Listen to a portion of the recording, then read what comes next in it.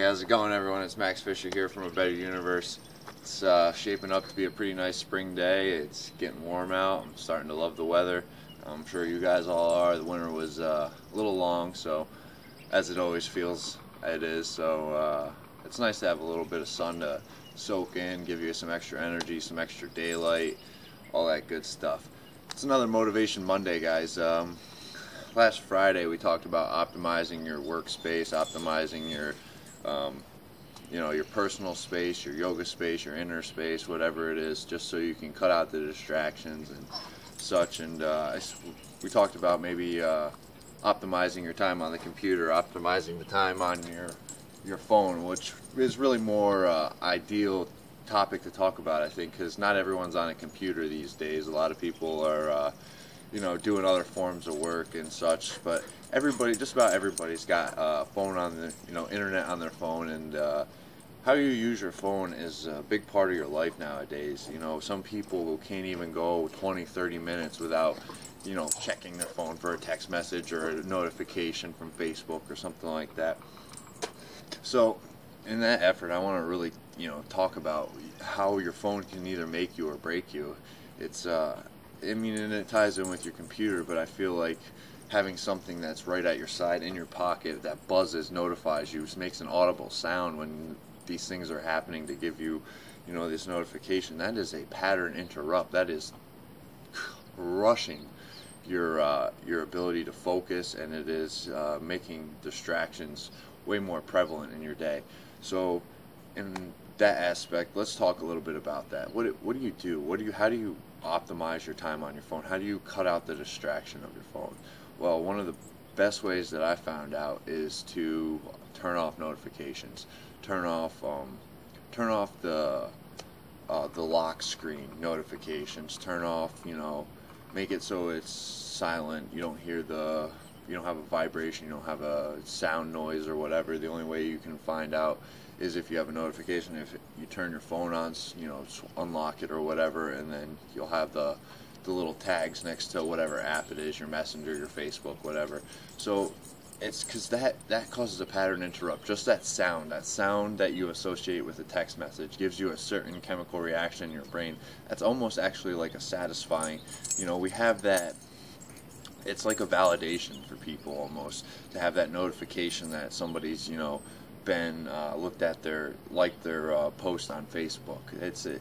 Or sent them a text message. It's a certain kind of validation for the inner self that people are striving and looking for when they're looking for this. So if you take that out, if you set aside certain times in the day, say, at 4 o'clock in the afternoon and at 7 o'clock in the morning, I'm going to look at Facebook, look at my emails, look at my text messages on my phone, and not pick my phone back up for that exact reason until the next time during the day. So that's one way to optimize. I understand a lot of people don't even have the willpower to do that. A lot of people feel so attached to their phone that they don't know how to separate themselves from it for that long. So that's why I'm saying that try and cut back if you got to. Try and set certain times in the day to check your phone, check your email, check your Facebook, check your Twitter, check your Instagram, check your Snapchat, all those things. Because if you don't, you're going to be so involved and looking for that validation that you're not going to be able to get enough done for yourself. And part of that that goes along with this is not looking for validation, not looking to be so obsessed with what you're doing, that what other people are doing and what other people think about what you're doing doesn't really matter to you. I mean, don't get me wrong, there's always that, there's a certain sense of, a certain feeling. It feels good to have people validate you, to agree with what you're saying, or, like it, or think it's funny, or whatever, emotional reaction you're looking for. There's a certain kind of, good sense of feeling that gives you, but all in all, you shouldn't be, scouring Facebook for validation. You shouldn't be putting up things just to see if you can get more post likes. You shouldn't be, scrolling through and seeing what everyone else is doing and putting that at a higher concern than what you need to be doing to make your life a better place. And then on top of that, further past your validation and your text messages and your Facebook notifications, just surfing the web in general. We need to take more conscious effort in what we're surfing for, because on the internet you can find anything you want. You can find the lowest of the low, you can find the crap, you can find the the violence, the protests, the fake news, the political propaganda, the Syrian attacks, the big mega bomb they dropped. You can find all of that. And on the other side, you can find, law of attraction, successful people giving you their ideas and philosophies on how they made it. You can find meditation techniques. You can find yoga. You can find any kind of workout that you want. You can build an engine from scratch. Probably you can find out how to do anything. Build a house. Become a carpenter. Become a welder. I mean, there's enough information online that you could probably get your bachelor's degree in a couple years time just from reading on any subject that you feel passionate about.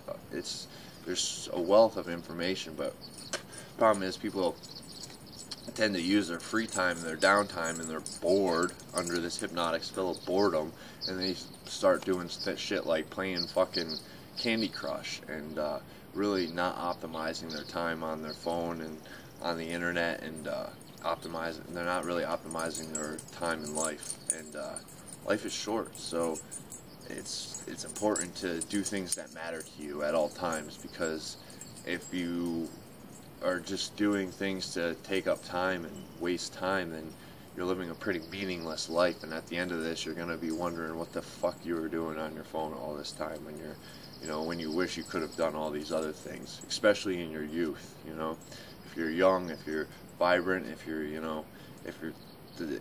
time hasn't played age on your body yet, you have an abundance amount of energy and excess. You always hear people when they get older, they talk about how it starts to drain. Life does wear on you. Your body does eventually break down. But if you've got this opportunity now, you don't spend it on your phone, guys. Come on. Look how beautiful it is out today.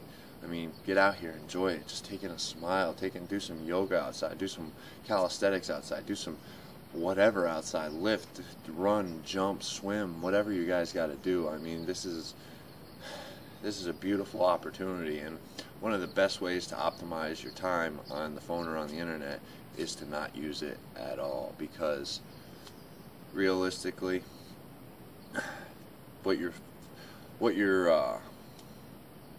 whatever you learn on the internet has to have a certain applicable value. If you're not applying that knowledge, it's not really, it, but you don't utilize it. You don't fully understand and grasp it if you haven't applied it. So that's part of it. You got to set the phone down to optimize your life and your time on the internet. You got to actually set the phone aside and go out and apply what you've learned, and take full advantage of that every day. That's how you really truly start moving forward. It's a certain amount of action. You can learn all you want, but it's never gonna bring you any farther forward. You might be able to have some speeches, have some talks, have some words that'll influence people in the right direction, but if you're not applying the knowledge, then I don't feel like you can truly grasp it and explain it in a manner that most people will understand, because you don't have that fundamental it's not ingrained at a fundamental level for you to be able to speak so naturally on it. So after all that said, another beautiful day, like I said, and this is Max Fisher from A Better Universe. It's your Motivation Monday. I want you to go, guys, and optimize your time on whatever form of social media or internet that you're using. Make sure that you're using the best of the best. You're not wasting time, because you've only got so many of these minutes, and it's a lot fewer than you think. So, and all of that, I'd like to wish you guys a happy Monday. Go after it and get it. The 60-day challenge is, slowly starting to come to an end.